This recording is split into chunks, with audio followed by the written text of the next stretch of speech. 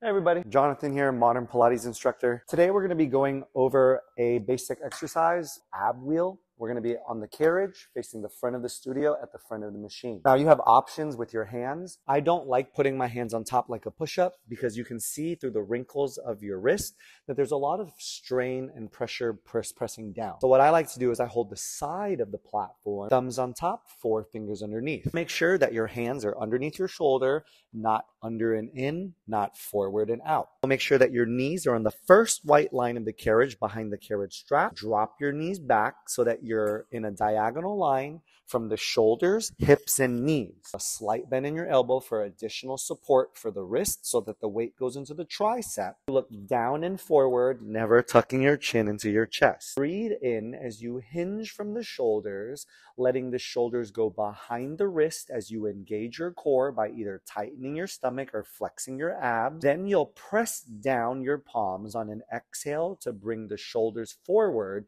stopping when they're above your wrist, or even better, right before. The reason why you don't want to go too far forward to where your shoulders are in front of your wrist is because you'll lose tension and all the weight from the upper body will go into the wrist. So again, your knees go back, you slightly bend your elbow, start with an inhale as you hinge from the shoulders. Your arms stay straight with a slight bend in your elbow as your shoulders go back as far as you can. Then you're going to press down your palms, keeping the core tight as your shoulders go above your wrist, or even better, right where the edge of the platform is. Sometimes I'll have you do a push-up and you start with an inhale as you slowly go down to find that shape. Before you press up, you exhale, pressing through your palms to bring it up slow and controlled, stopping at a 95% so that you don't lock out your elbow. Now, what I see people do is they'll go out fine with their shoulders, hips, and knees in a diagonal line.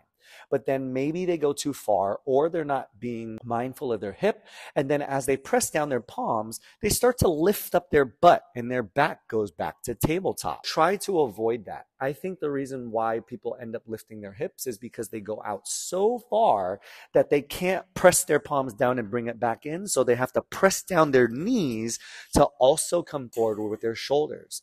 So a good thing to do is maybe go out 60, 70%, everybody's a little different, to see how far you're able to go, and then try to progressively go out a little further so that you know how far you can go. In this exercise, you're working your tricep, your shoulders, and your lats, your core, and your abs. And that is an ab wheel.